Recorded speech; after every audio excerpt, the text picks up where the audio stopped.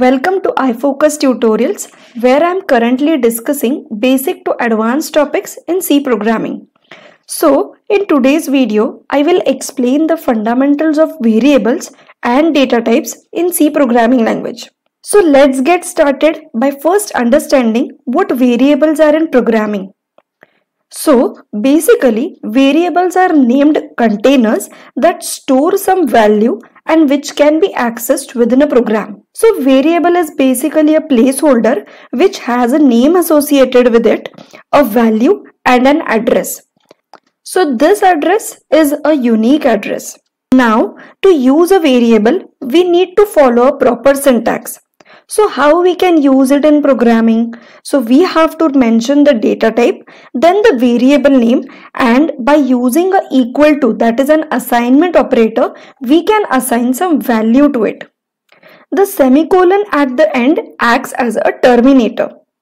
Now, to store different types of data, C provides various data types. So let's explore some of the commonly used ones. The first basic data type in C is int, which stands for integer, and it is used to store numbers without the decimal places. For example, we can declare an integer variable called sum to store the sum of numbers. So how to write it? Just mention int, the variable name is sum, and if we want to assign any value, we can assign it using an assignment operator. Next, we have float data type, which is used to represent numbers with decimal places. Suppose we want to store a price of product. Then it can be stored in decimal values. Like float, price is the variable name, and let's say I have to assign a value that is 50.24. Moving on, we have char data type, which stands for character, and it is used to store individual characters like letters, symbols or digits. For example, if I write char, ch is the variable name, is equal to a. So it is storing a letter a in the respective variable.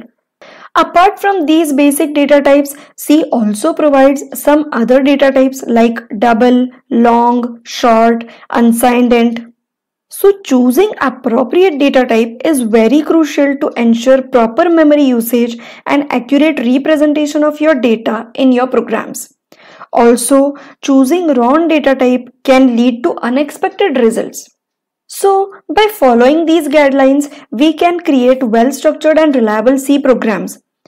So just as a recap, we can say that variables are named containers that store value in programming, and C offers various data types including int, char, float and many more to handle different types of data. Choosing the right data type is crucial for memory efficiency and accurate representation of our values. So this wraps our exploration of variables and data types in C. I hope this video has provided you with a good understanding of the basic concepts. Thank you for watching, and don't forget to subscribe our channel for more programming tutorials.